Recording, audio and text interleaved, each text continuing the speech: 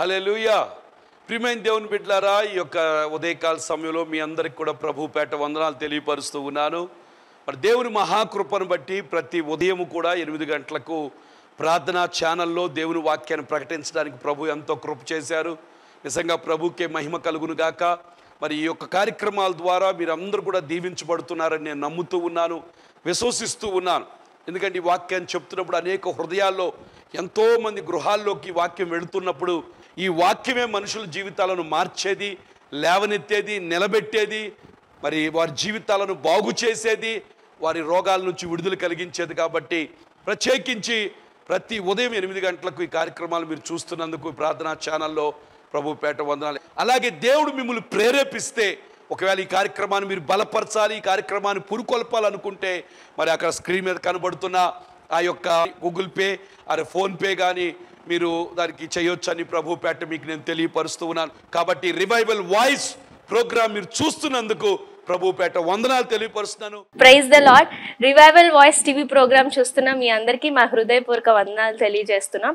ఇప్పుడు మా నాన్నగారు బిషప్ కొత్తపల్లి సుధాకర్ పాల్ గారు వాక్యాన్ని అందిస్తుండగా మీరందరూ శ్రద్ధగా విని దైవ దీవెనలు పొందండి.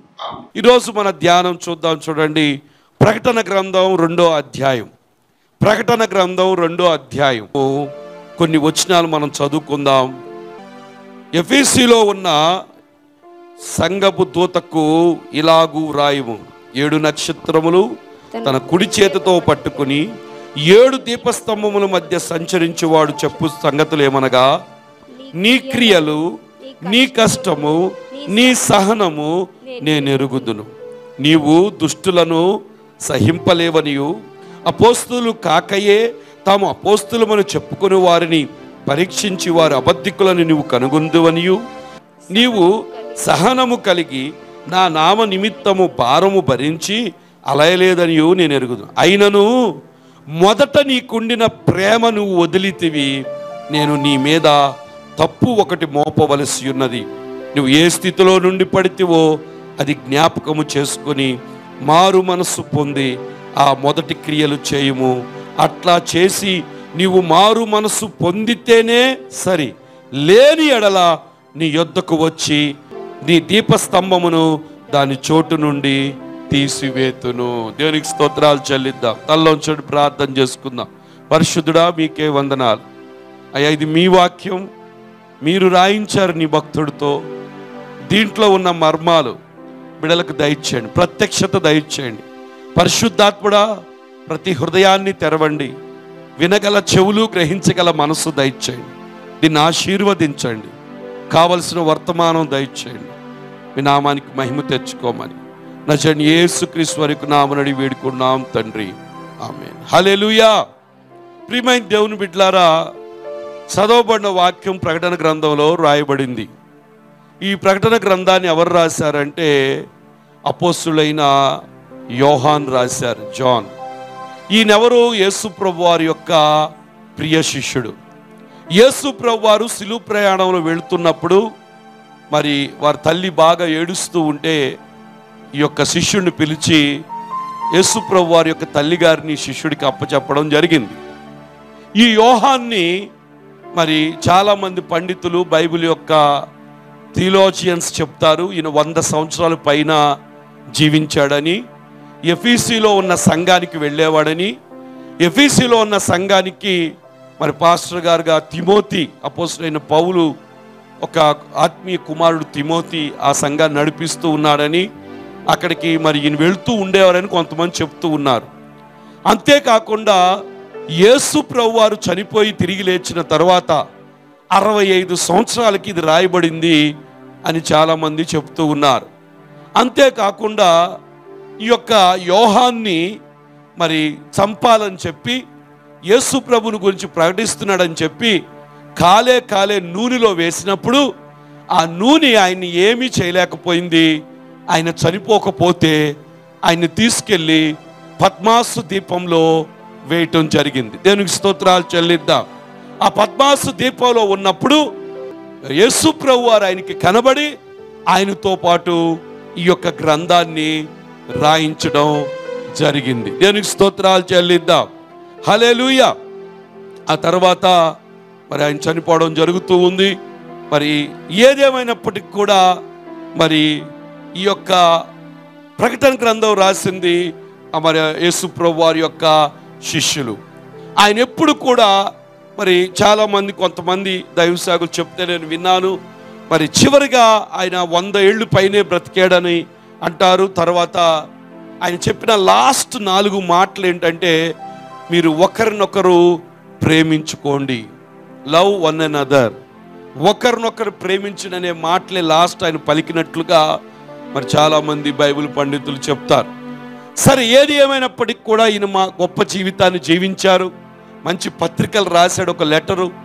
ఈ లెటరు ఒక 5 సంఘాలకి పంపించడం జరిగింది. ఈ యొక్క మొత్తం ప్రకటన గ్రంథం 5 సంఘాల్లో చదువుకున్నారు.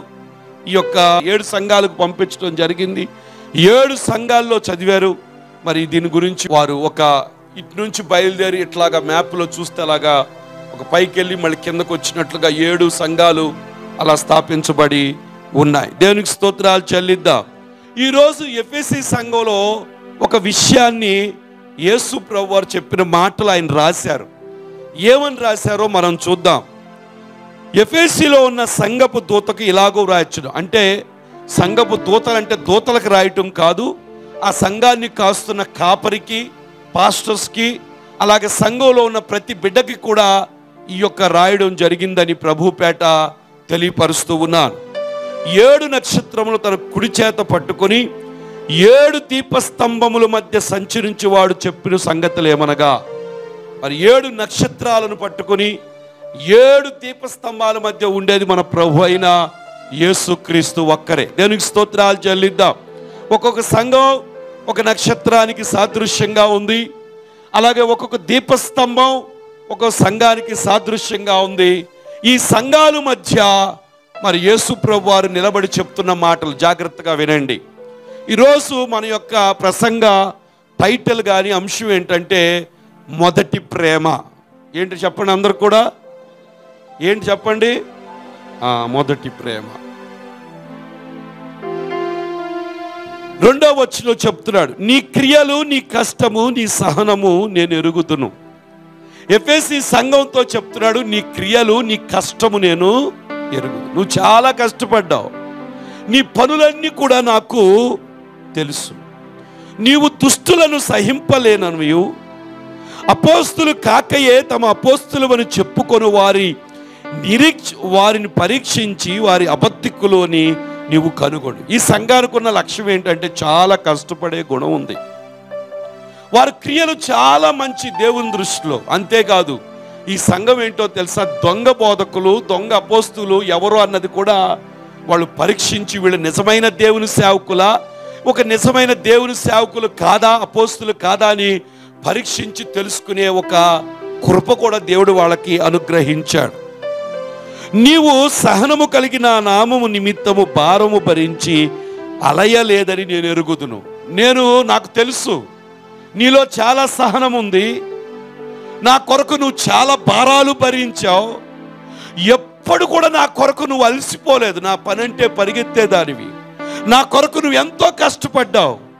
ఇవన్నీ కూడా నేను ఎరుగుదును, నాకు తెలుసు. అయినను మొదటి నీకుండిన ప్రేమ నీవు వదిలితివి. దేవునికి స్తోత్రాలు చెల్లిద్దాం. నువ్వు నా కొరకు కష్టపడుతున్నావు, నువ్వు నా కొరకు అలసిపోలేదు, నా కొరకు నువ్వు ఎంత మంచి పనులు చేస్తున్నావు. అంతేకాకుండా నువ్వు చేసే పని ఏంటంటే, నువ్వు నా కొరకు కష్టపడటమే కాదు కానీ, వినండి జాగ్రత్తగా, నా కొరకు నువ్వు కష్టపడటమే కాదు కానీ నువ్వు చేస్తున్న ప్రతీది కూడా నాకన్నీ తెలుసు. కానీ నీ మీద నేను ఒక తప్పు మోపాలని ఇష్టపడుతున్నాను. నీ మీద నేను ఒక తప్పు పెడుతున్నాను. నాకు ఒకటి కష్టంగా అనిపించింది. ఏంటో తెలుసా? నీవేం చేసావు తెలుసా? నా మీద ఉన్న మొదటి ప్రేమ ఏం చేసావు తెలుసా? నువ్వు వదిలేసావు. దేవునికి స్తోత్రాలు చెల్లిద్దాం.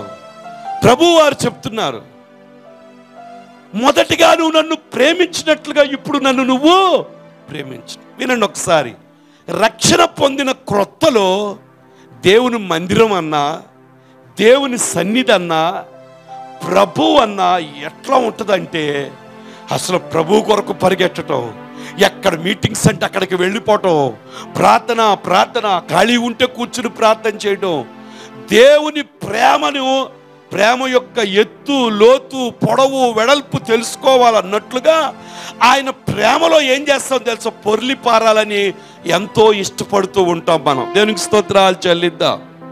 కాలక్రమేణా ఏం జరుగుద్ది, ఈ భక్తిలో వెళ్ళే కొందుకు నువ్వు పెరగాల్సింది బదులుగా దేవుని ప్రేమ తగ్గిపోయి ఏమైపోద్దో తెలుసా, పిల్లల మీద, భర్త మీద, ఉద్యోగం మీద, వ్యాపారం మీద, ధనార్జన మీద, ఈ లోకం మీద ప్రేమ పెంచుకోవడం ప్రారంభిస్తావు. ఇక్కడ ప్రభు అంటున్నాడు, నువ్వు నా కొరకు ప్రయాసపడుతున్నావు మంచిదే, నా కొరకు నువ్వు అలసిపోవట్లేదు మంచిదే, నా కొరకు నువ్వు భారాలు ఎత్తుకుంటున్నావు మంచిదే, వీటన్నిటికన్నా నాకు కావాల్సిందేంటో తెలుసా, నీ ప్రేమ నాకు కావాలి. నా పట్ల నా మొదటి ప్రేమ ఏమైందో తెలుసా, నువ్వు వదిలేసావు. నేనంటే లెక్క లేకుండా నువ్వు బ్రతుకుతున్నావు, నా సన్నిధి అంటే లెక్క లేకుండా బ్రతుకుతున్నావు. ఈరోజు చాలా మంది ఉదయాన్నే లేచి ప్రభుకి, అయ్యా నిన్ను నేను ప్రేమిస్తున్నాను, నువ్వు నా దేవుడువు నాయనా, నాకు ప్రాణం ఇచ్చావు నాయన, ఈరోజు ఈ కళ్ళు తెరిచిని అంటే నీ దయే నాయన అని చెప్పి ప్రార్థించే వాళ్ళు ఎంతమంది ఉన్నారు? పిల్లలు యవనస్తులైనా, పురుషులైనా, ఇంకెవరైనా సరే ఎంతమంది ఉన్నారు? పొద్దున్నే లెగ్గాని గబగబ మొహం కడుక్కుని టిఫిన్ పరిగెత్తే వాళ్ళు ఉన్నారు, పాలక పరిగెత్తే వాళ్ళు ఉన్నారు, గబగబా టిఫిన్లు తేవడానికి వెళ్ళే వాళ్ళు ఉన్నారు. అంతేగాని ప్రభుని ప్రేమించే వాళ్ళు ఎంతమంది ఉన్నారు? ఒకరోజు యేసు ప్రభు బేతనియా ప్రాంతానికి వెళితే అక్కడ ఆయన ఫ్రెండ్స్ ఉన్నారు, మార్తా, మరియా, లాజరు. ఎప్పుడు వెళ్ళినా వాళ్ళ దగ్గరికి వెళుతుండేవాడు. మార్త అయితే చాలా ప్రభువారికి మంచి పనే చేస్తుంది, ఆయనకు భోజనం సిద్ధపరుస్తుంది, ఆయనతో ఎప్పుడు వెళ్ళినా పెద్ద టీం వెళ్ళేది, వాళ్ళందరి కోసం ఏమేమి చేస్తుందో తెలియదు. కానీ ప్రభు ఏమన్నాడు తెలుసా, మార్త, విస్తారమైన పనిపాట్ల వల్ల ఎందుకు నువ్వు తొందరపడుతున్నావు? మరియ చూడు, ఆమె ఎంచుకున్నది ఎలాంటిది తెలుసా, ఉత్తరం. ఇవేం చేసి మరియ ఎంతంటే ఆ వంటగదిలోకి అట్లని పని చేయకూడదని నేను చెప్పట్లేదు, కానీ పని కన్నా వార్తలో ఉన్న ఒక తెలివేంటో తెలుసా, ఈ ప్రభు ఇప్పుడు వచ్చాడు, మళ్ళీ రేపు రాడు కదా, పని రేపు ఉంటుందిగా మళ్ళీ కావాలంటే.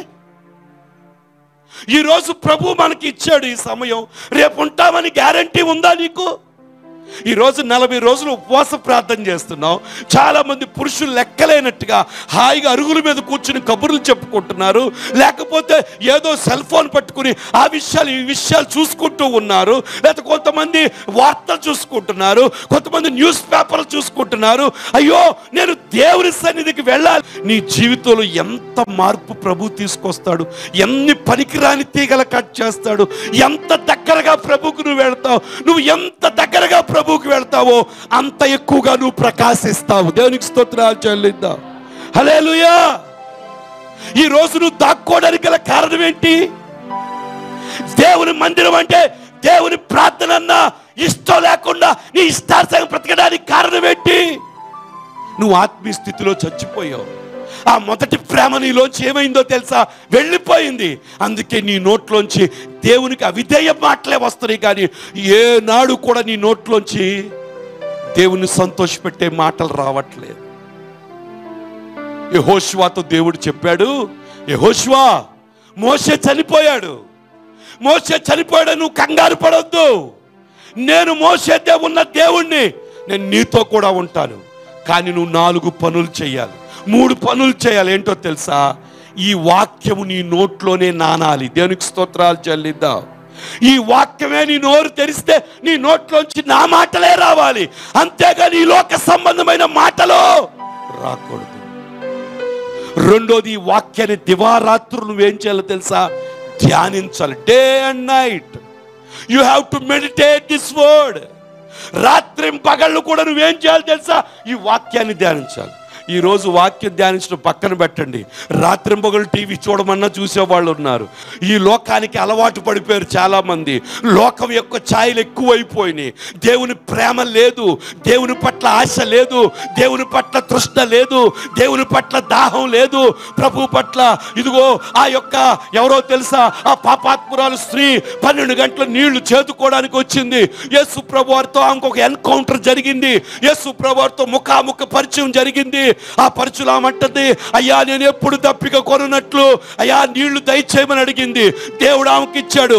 వెంటనే ఆమె ఏం చేసిందో తెలుసా, అప్పుడు వరకు శారీరక దాహంతో వచ్చిన వ్యక్తి ఆత్మీయ దాహంతో పరిగెత్తి ఊళ్ళోకి వెళ్ళి చెబుతుంది.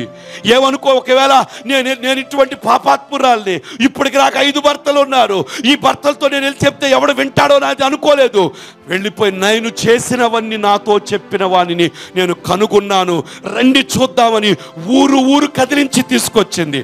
ఊరు వాళ్ళు ఏం చెప్పారో తెలుసా లాస్ట్కి, అమ్మా నువ్వు చెప్పిన దాన్ని బట్టి కాదు, ఇప్పుడు మేము చూచి ఆయన కొంతకాలం ఆ ఊర్లో ఉంచుకున్నారు. దేవునికి స్తోత్రాలు చెల్లిద్దాం.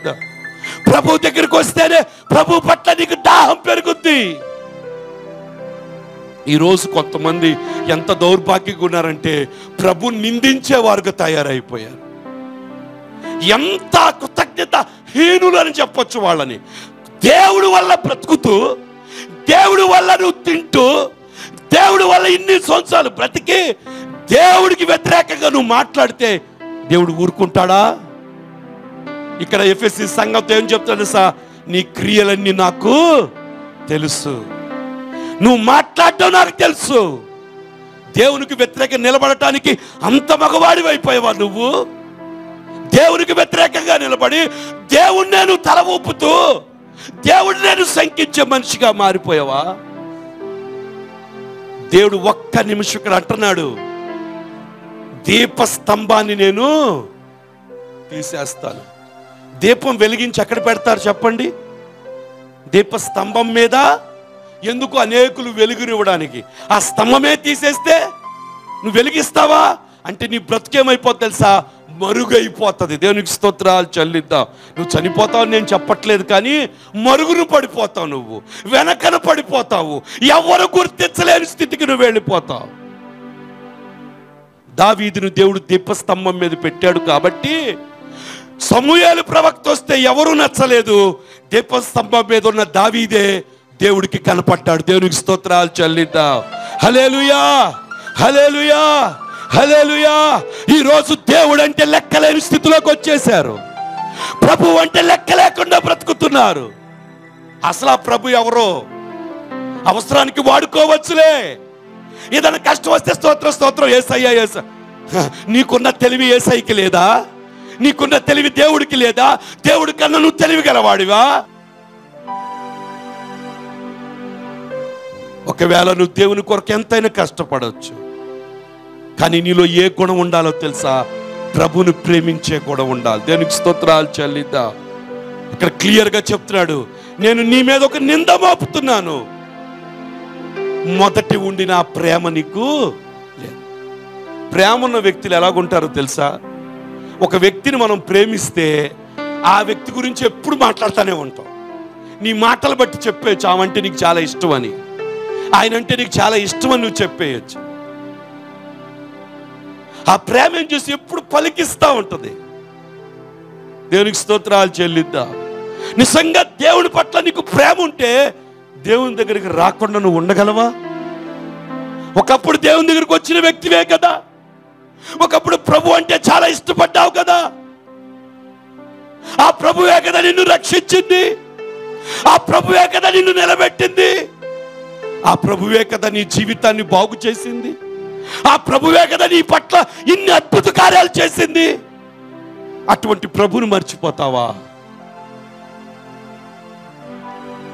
నీకు సహనం ఉండొచ్చు, ప్రభు కొరకు కష్టపడవచ్చు, ప్రభు కొరకు నువ్వు ఎంతైనా చేయొచ్చు, కానీ ఆయన అంటున్నాడు, నువ్వు నీకెంత దేవుడు ఎంత జ్ఞానం ఉందంటే సేవకులను చెప్పుకుని వచ్చి దొంగ సేవకులు ఎవరో మంచి సేవకులు ఎవరో గుర్తించే శక్తి కూడా నీకు ఉంది. అయినా కానీ నీ దగ్గర ఒకటి లేకుండా పోయింది. అదేంటో తెలుసా?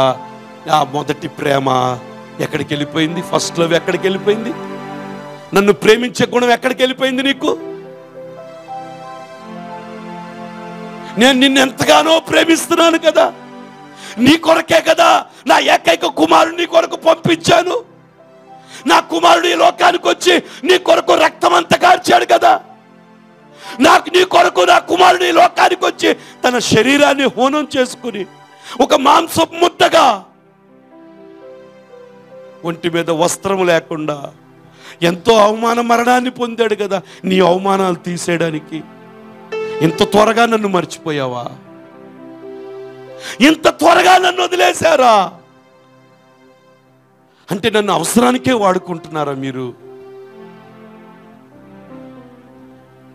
అందుకే ఆయన చెప్తున్నాడు చూడండి, ఆ 2వ అధ్యాయం, ప్రకటన 2వ అధ్యాయము 3వ వచనం, నీవు సహనము కలిగి నా నామము నిమిత్తము భారము భరించి అలయలేదని నేను ఎరుగుదును, అయినను మొదటి నీకుండిన ప్రేమను వదిలితివి, నేను నీ మీద తప్పు ఒకటి మోపవలసి ఉన్నది. చూసారా ఎంత బాధతో చెప్తున్నాడు.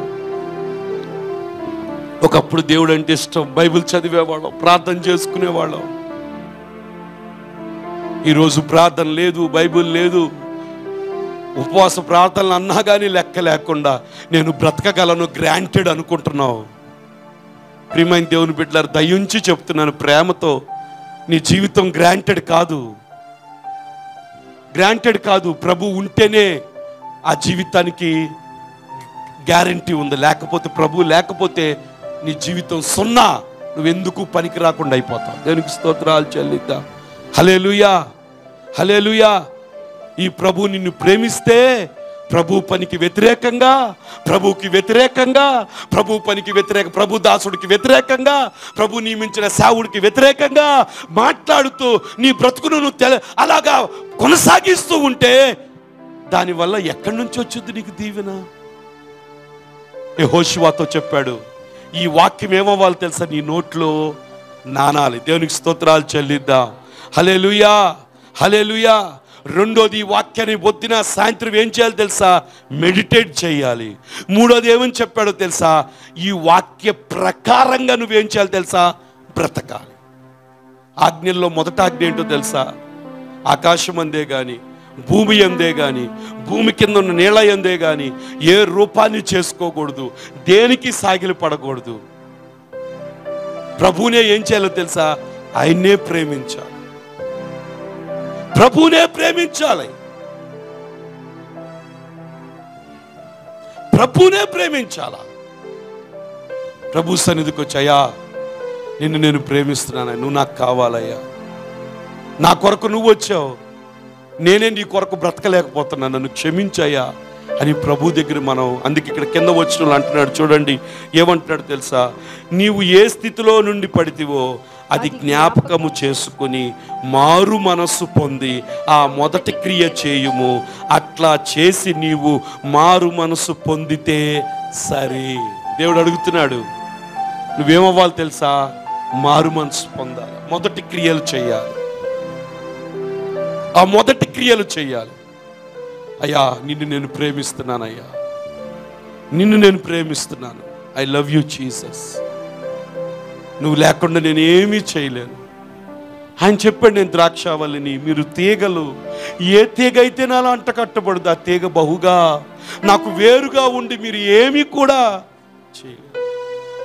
దేవునికి వేరుగా ఉండి ఏదో సాధించాలని నువ్వు ప్రయత్నిస్తున్నావు. ప్రియమైన దేవుని బిడ్డ, దేవునికి వేరుగా ఉండి నువ్వేమీ చేయలేవు. అందుకే ఆయన అంటున్నాడు, మారు మనసు పొంది ఎక్కడ పడిపోయావో అక్కడ ప్రార్థనలో పడిపోయావా? దేవుని సన్నిధికి రావటంలో పడిపోయావా? కొంతమంది పనులకే ప్రాధాన్యత. అసలు నాకు కొన్నిసార్లు చాలా బాధేస్తూ ఉంటుంది, పనులకే ప్రాధాన్యత. అంటే ప్రభు నీ దృష్టిలో అంత తేలికైపోయాడా? పని కన్నా దేవుడు తక్కువైపోయాడా? అంటే నా దేవుడు నీకు పని ఇవ్వలేడా? ఆ రోజు వెళ్ళకపోతే నా దేవుడు నిన్ను పోషించలేడా? నా దేవుడు ఎటువంటి వాడో తెలుసా? ఒకసారి 78వ కీర్తన తీయండి, మీకు చూపిస్తాను. 21వ వచనం చూడండి. యెహోవా ఈ మాట విని కోపగించెను, యాకోబు సంతతిని దహించి వేయుటకు అగ్ని రాజెను. 22 చదవండి. వారు దేవుని యందు విశ్వాసం ఉంచకపోయిరి, ఆయన దయచేసిన రక్షణ నమ్మిక ఉంచలేదు. అయినను ఆయన పైనుండి ఆకాశమును ఆజ్ఞాపించెను, అంతరిక్షము ద్వారములు తెరిచెను. ఆహారమునకై ఆయన వారి మీద మన్నాను కురిపించాడు, ఆకాశ ధాన్యము వారికి అనుగ్రహించెను. దేవదూతల ఆహారము నరులు భుజించిరి, భోజన పదార్థములు ఆయన వారికి సమృద్ధిగా పంపెను. ఆకాశము నుండి తూర్పు గాలి ఆయన విసిరజేశాను, తన బలము చేత దక్షిణపు గాలి రప్పించను. చూడండి, ధూళి అంత విస్తారముగా మాంసమును, సముద్రపు ఇసుక రేణువులంత విస్తారముగా రెక్కల గల పిట్టలను ఆయన వారి మీద కురిపించరు. ఒకవేళ తిండి కోసమే బతుకుతున్నావేమో. చాలా మంది అంటారు, ఎవరిని పనికి వెళ్ళకపోతే మాకు తిండి ఎట్లండి, మీరు పెడతారా? నేను పెట్టలేకపోవచ్చు. నేను ఆరాధిస్తున్న యేసయ్య నీ మీద ఆహారాన్ని ధూళంత విస్తారంగా ఇశ్రాయేలు మీద ఏం చేశాడంట? రెక్కల గల పిట్లను కురిపించాడంట. దేవునికి స్తోత్రాలు చెల్లిద్దాం. దేవదూతలు తినే ఆహారాన్ని నరులు భుజించారని రాయబడు. నీ దేవుడు నీకు ఆహారం ఇవ్వగలడు. నీ దేవుడు నీకు పని ఇవ్వలేడా? ఇక్కడ ఆహారం కురిపించే దేవుడు పని కురిపించలేడా? ఆదివారమే నీ పని. అపవాది ఎంత గుడ్డితనం తెచ్చేసిందంటే ఆ మొదటి ప్రేమలోంచి బయటికి తీసుకొచ్చేసింది. ఎందుకో తెలుసు, అపవాది గడికి తెలుసు, తోట నుంచి వాళ్ళని బయటికి తీసుకొస్తే వాళ్ళ పరిస్థితి అయిపోయిందని. నేను రాజ్యం ఏలొచ్చు అనుకున్నాడు. అందుకే ఎంతో కలిసి జీవిస్తూ ఉన్నారు ఏదేను తోటలో. ఆ మొదటి ప్రేమలో వాళ్ళు ఎంతో సంతోషంగా ఉన్న వాళ్ళకి అబద్ధాలు మోసాలు చెప్పి వాళ్ళను బయటికి తీసుకొచ్చాడు. మానవ జాతి మీదకి భయంకరమైన శాపాన్ని పాపాన్ని తీసుకొచ్చి అపవాది చేసేసాడు. దేవునికి స్తోత్రాలు చెల్లిద్దాం. ఈరోజు అపవాది అదే పని చేస్తూ ఉన్నాడు. దేవుడికి నిన్ను దూరం చేసేస్తా ఉన్నాడు. ఆ మొదటి ప్రేమకు దూరం చేసేస్తా ఉన్నాడు. మొదటి దేవుని పట్ల ఉన్న ఆసక్తి నీలో లేదు. ఆసక్తి చచ్చిపోయింది. ఎంతసేపు ఏం సంపాదిద్దామా, అయ్యో ఏం కట్టుకుందామా, అయ్యో వచ్చే సంవత్సరానికి ఇది అయిపోవాలి, ఆ పై వచ్చే సంవత్సరానికి అది అయిపోవాలి, ఇంక ఇది అయిపోవాలి, అది అయిపోవాలి అని అనుకుంటున్నావు. కానీ అది ఇచ్చే దేవుడి పట్ల నీకు ప్రేమ లేకుండా అయిపోయింది. నిన్ను వృద్ధి చేసేది ఎవరు? ఆ యేసయ్య. ఆయన్నే వదిలితే నీ జీవితంలో నువ్వేమన్నా సాధించగలవా? ఏమీ సాధించలేవు. అందుకే వాడు మన దృష్టి అంతా కూడా. మీరు ఒక విషయం తెలుసా? యేసు ప్రభువు వారు 40 రోజులు ఉపవాసం ఉన్న తర్వాత జరిగిన విషయం. రండి మత్తయి సువార్తలోకి రండి. మీకు నేను చాలా విషయాలు పరిశుద్ధాత్ముడు చెప్తూ ఉన్నాడు. ఓ థ్యాంక్ యూ హోలీ స్పిరిట్. చూడండి, పరిశుద్ధాత్ముడు 4వ అధ్యాయం.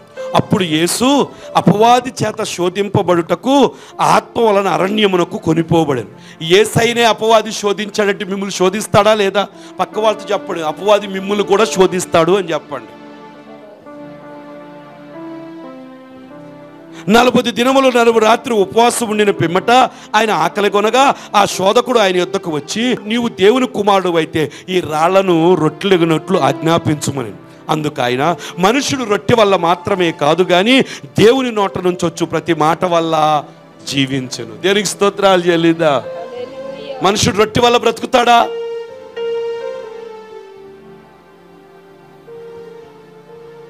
మనకన్నా మంచి ఆహారం తినేవాళ్ళు ఉన్నారు చాలా మంది.